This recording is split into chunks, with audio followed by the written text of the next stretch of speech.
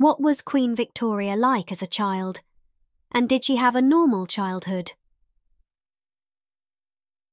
Today we will explore the monarch's youth at Kensington Palace, where she lived under the rules of the Kensington System, and find that it might not have been as unhappy as Victoria herself would have had us believe. On 24th May 1819, a baby girl was born at Kensington Palace. It was then the least fashionable of the royal palaces, hidden away behind the lime trees of its wide green gardens to the west of London. The arrival of Alexandrina Victoria, as she was christened, did cause some excitement. A long line of carriages calling for news about the health of the mother, the Duchess of Kent, reached all the way to Hyde Park Corner. But at that point, the new baby, King George III's latest granddaughter, was fairly low down the royal pecking order. As the years of her childhood passed, however, and as her elder cousins failed to thrive and died, Alexandrina Victoria grew in importance.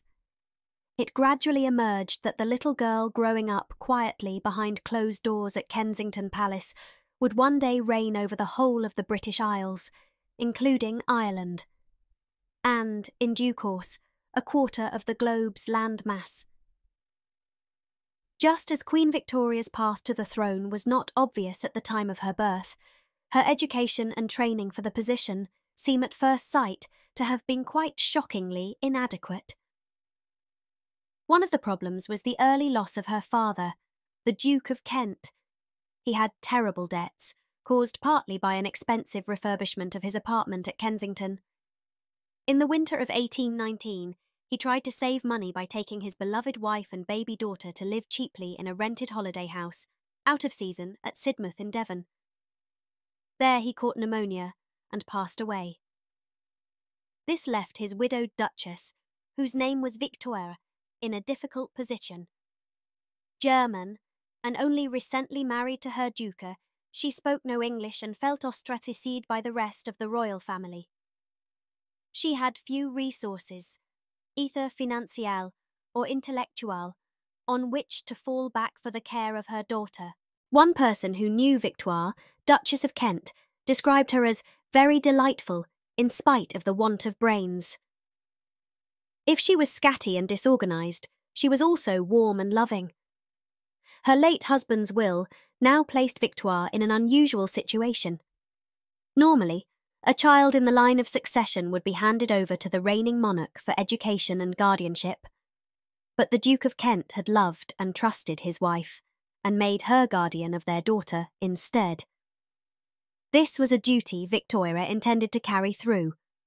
The rest of the royal family would perhaps have preferred it if she'd slipped back off to her native Germany, but Victoria remained. The daunting implication was that, if her daughter came to the throne before she was 18, Victoire herself would become regent of Britain. She would effectively be reigning over a country of which she could not even speak the language. Unfortunately, Victoire lacked confidence in herself. "I am not fit for my place, no, I am not," she would say. "I am just an old stupid goose." No wonder that she now fell into the outstretched hands of a man on whom she would come greatly to rely. Her late husband's adjutant from his army days, John Conroy. And Conroy could see, as the Duchess's chief adviser, that he might one day become the power behind the throne. He encouraged Victoire and the little Victoria to go back to live at Kensington Palace, and there devised something called the System, a set of strict rules under which the princess would live. It sounds rather sinister, and on some levels it was. At its most basic, the System, as Conroy himself called it, with capital S, was for the young Victoria's personal safety. It demanded she be kept in semi-seclusion at Kensington Palace. Behind the garden walls, she'd be isolated from both disease and assassination attempts. Secondly, the fact that she was rarely seen at court distanced her, in people's minds, from the unpopular regime of her uncles, Kings George and then William IV. As a possible future queen, she'd remain untainted by association with them. She would be a fresh start, or, as Conroy put it, the nation's hope. But thirdly, and sinisterly, the system also seems to have been about breaking Victoria's spirit and getting her to submit. It contained an element of surveillance. She wasn't allowed to sleep alone, play with other girls, or even walk downstairs without having someone holding her hand. Accounts of Queen Victoria's childhood usually take at face value her adult recollections of this period in her life, in which she complained of trauma and loneliness. But it's also worth bearing in mind that she did have a natural tendency to make a drama out of her own life. And perhaps there were some elements of the system that helped to make her reign a success. There is no doubt that Conroy was indeed a manipulative bully, but there is also something more to his poor reputation among historians than just Victoria's well-recorded dislike. The snobbish court establishment looked down on his lack of an aristocratic background. Born in Wales to Anglo-Irish parents, his father was a barrister. Conroy had reached his position of influence entirely by his own efforts, which contemporaries found troubling. Secondly, if the system Conroy had devised had three components, the first two were wildly successful.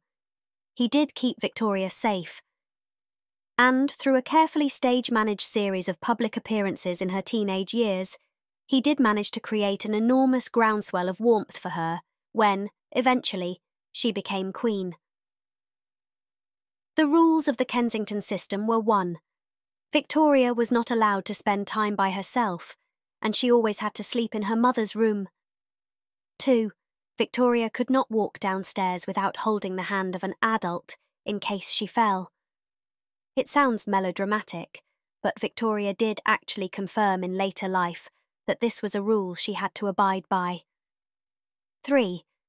Victoria was not allowed to meet any strangers or third parties without her governess being present. 4.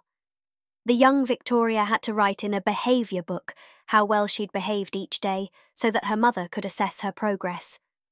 Sometimes it was good, sometimes very naughty. 5. Victoria could only appear in public on carefully stage-managed publicity tours. This was to distance her from the unpopular regime of her uncles, Kings George IV and William IV, and to present her as the nation's hope. 6. Victoria was not allowed to dance the scandalous and intimate new dance called the waltz, not even, as is often said, with other royal relations. She would never waltz until married to Prince Albert. 7. Victoria had to build up her strength by exercising with her Indian clubs, a pair of bowling pin-shaped wooden clubs, and a machine with pulleys and weights, and was mandated to have plenty of fresh air. She would be a lifelong devotee of open windows to the extent that her courtiers would always be shivering.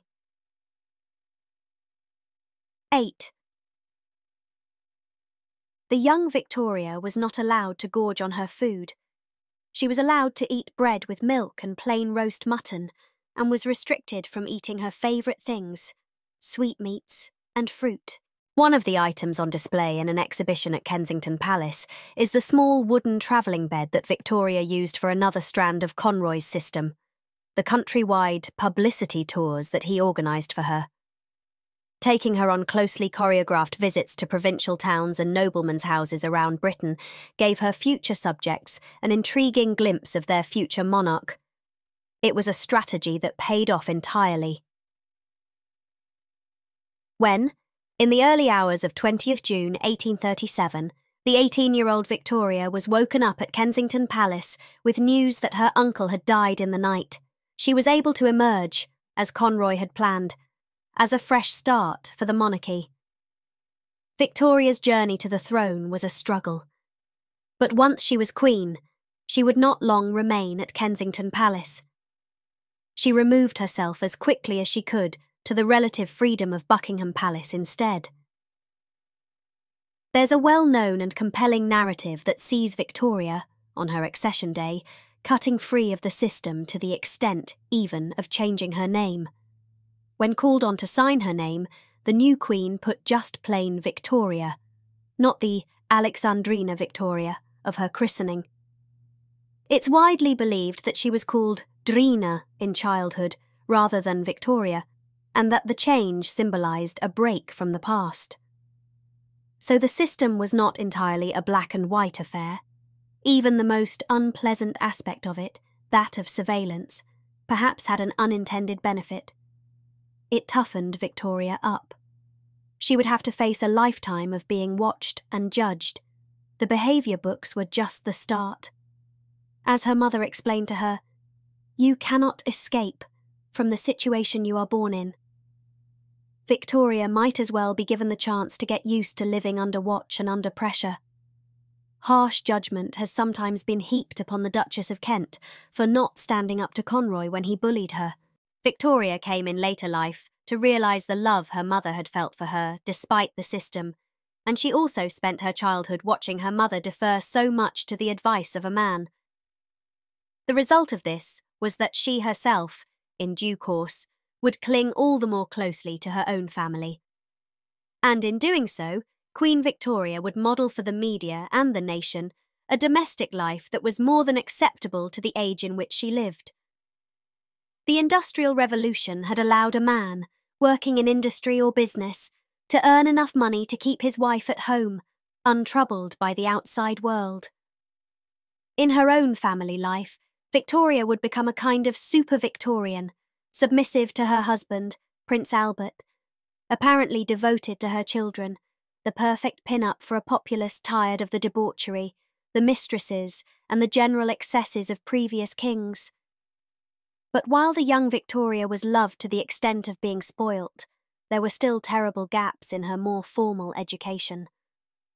The system had given her nothing more than the standard education for a genteel young lady being prepared for marriage. The majority of her time was spent on music, drawing, dancing, religion, French and German.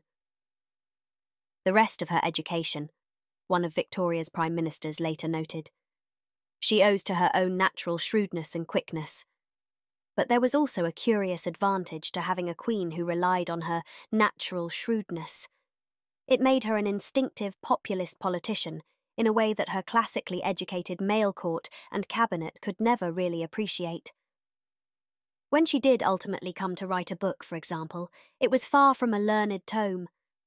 She published an account of holidays she'd taken in Scotland, which became a huge success. Its rather banal content appealed directly to the people among her subjects who mattered, the people who held the balance of political power in the 19th century, the middle class. While other monarchies across Europe were being threatened by revolution, the British monarchy survived the 19th century unscathed. This was not least because the middle classes thought that their undereducated, dutiful, home-loving queen simply wasn't worth overthrowing. It was not the result that Conroy's strange system was intended to achieve. Victoria would look back on her Kensington childhood with horror and regret, but far from being the breaking of her, you could argue that Victoria's unusual childhood was in fact the making of her reign.